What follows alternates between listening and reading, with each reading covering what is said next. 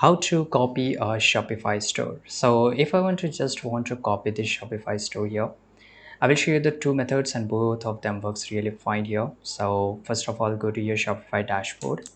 Then you have to click on the online store. The theme section will open up. Inside the theme section, you will get this option. For example, this is a theme, right? So all the store data is added here.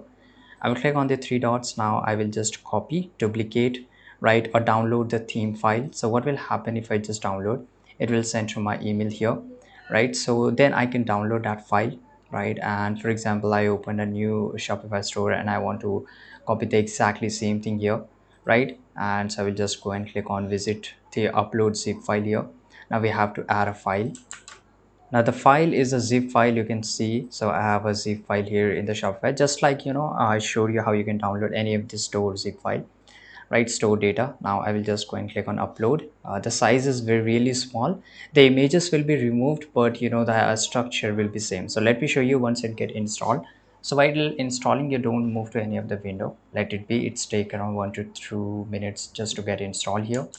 Now here you can see it has got installed. Now let me show you up. So I will just go and click on preview here.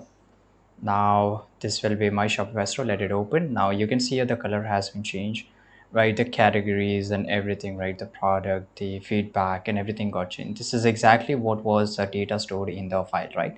So the images will be removed. You just need to replace the images and some change the words, and it's up to you, right? So this is your store released. This is how you can just copy a store. But if you want to just copy a store which is you have made in your same store, so right click on it.